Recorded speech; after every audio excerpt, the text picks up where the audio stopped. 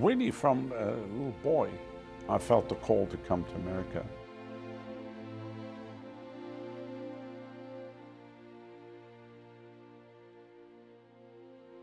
We came here December of 1987. 3 children, 5, 3, 7 months, landed with $300 because we felt God called us here as missionaries to America.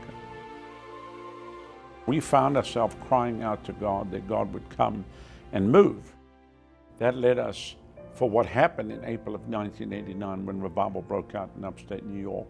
We didn't realize that what took place that week would begin to pick up momentum throughout 89, 90, go back to Southern Africa for 3 months, see it hit our country, 91, 92, and then what would take place in Central Florida in 93, Lakeland, Carpenter's Home Church, an explosion that in 6 weeks over 100,000 people came through the doors. That would then catapult us across America and then to the nations of the world. What I begin to see the Lord begin to do is almost like send us on a mission. The whole of Australia shaken in the 95 period. South Africa shaken. England, right across Europe, Germany, Philippines, Singapore.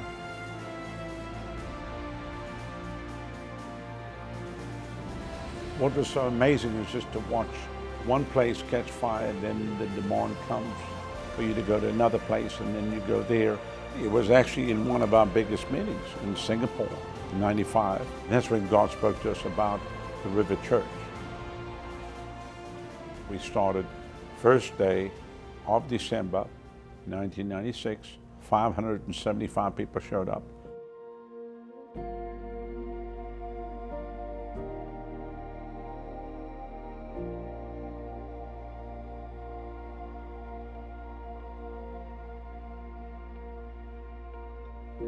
That led to the opening of the River Bible Institute the following year, which now is over 4,000 people have graduated. What, in essence, the Lord allowed us to do from 96 until the present was to raise up an army of people that would go do what we do without us doing it.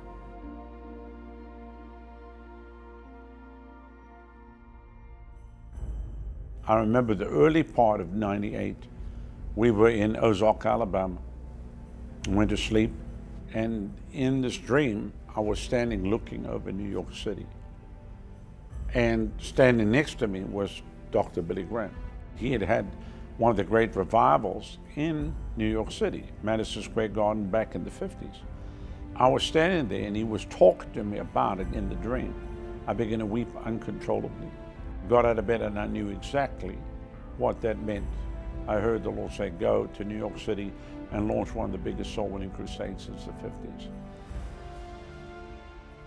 One thing led to another. We went and negotiated on Madison Square Garden, rented it for 6 weeks in the summer of 99, in an event that would cost $6.7 million, trained up the harvesters, gospel soul winning script was birthed. We saw 48,459 people give their lives to the Lord. Everything we're doing today was kind of birthed there. The message that was preached on the 30th of July, 99, that there was a storm coming, talking about the rise of terrorism, nations upon the downfall of America as we speak. America's not ready for what's coming. What would happen if a missile landed in the middle of New York City? 2 years before, 9/11.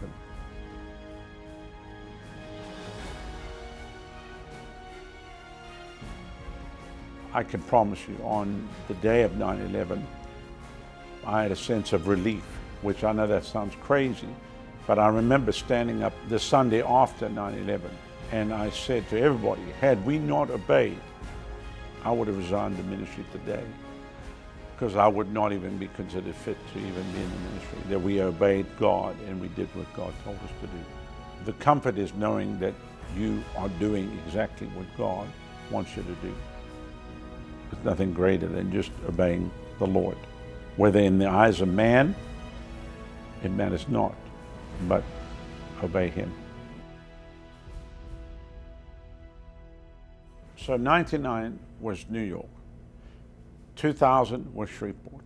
2001, God gave us our world headquarters here, 83 acres of property. In the end of 2002 was a very major thing for us, because our middle daughter, Kelly, she died in my arms on Christmas Day. She battled for 18 years with genetic disease called cystic fibrosis. On Christmas Day, here you are holding your daughter in your arms, and she's dying in your arms, and it was just past her 18th birthday. As a minister, I had to make a decision: what, the devil walked in here and stole my daughter from me, or I'm going to put her on the altar. I just, in my heart, felt I'm going to give the Lord my best gift today, Christmas Day. But I make a vow that the devil will pay 100 million souls and $1 billion into world missions. It's amazing how these things happen, but I know that God hears the cry and honors the vow. So when you make a vow for 100 million souls, you have to go get the souls. Where do you go to get the souls? Africa.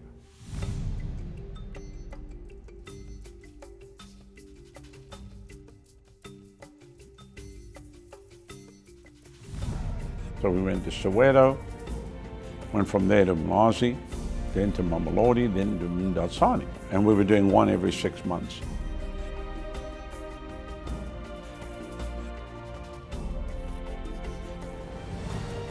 I'm looking at this field, the whole place was dancing. People were just happy.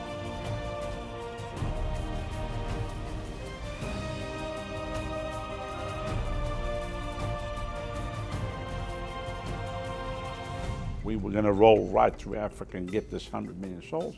It was in that fourth meeting where the Lord said to me, America.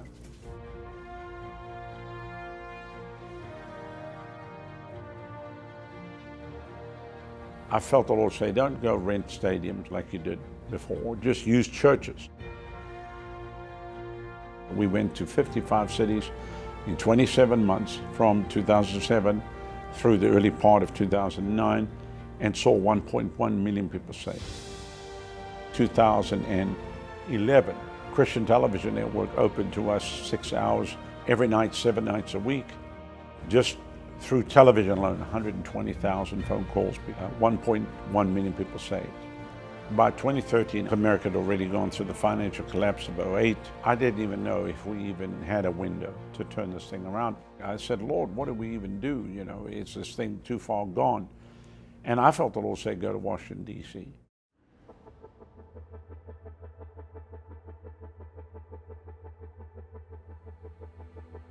We went to D.C. in the summer of 2014, rented Constitution Hall for 14 nights and issued a restraining order. So tonight, in the name of Jesus, and by the power of the name of Jesus, I come against the structure that is holding our nation in captivity right now. I bind it and I render it powerless and ineffective in the name of Jesus, from the Supreme Court to the White House to the executive branch to the Congress and the Senate. I execute a restraining order against you right now by the power of the blood of Jesus. You stop in your maneuver against this land.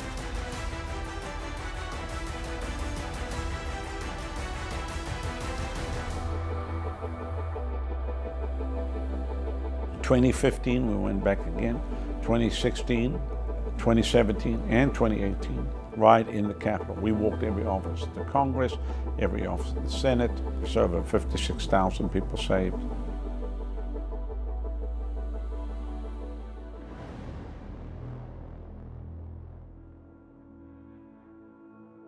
So here we are, RMI World Headquarters. This is a place of launching. It's a place of raising up revivalists for the 21st century. They're going to go from here and go out and light fires in the nations of the earth. It's also a place where people come from other nations and get ignited.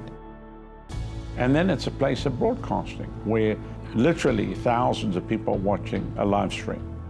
I feel what God's put together here is a launching pad to carry revival to the nations of the earth. When the Lord gave us the 83 acres, I felt that we wouldn't build till we had definite. And of course, that has taken place here the last couple of years. We felt the Lord tell us, build as though money was no object. We're not going to borrow from the banks. We're basically going to dig a ditch and watch God fill it, and really just see the Word of God work. What has resulted is the plans for the full 83 acres, which is going to be the new sanctuary that'll seat about 4,300. Everything from the new children's church, youth facility, television studios, everything related to the church, bank, restaurants, the hotel, the chapel, and then all of the other things that will come about on the property, which will unfold as we build. So let's see what the Lord is going to do. This is an adventure that will be as much an adventure for us as it will be for everybody else. In the 1700s, America had what was known as the First Great Awakening. That First Awakening shook America. 100 years later, they had the Second Great Awakening. What we believe in God for is a third great spiritual awakening.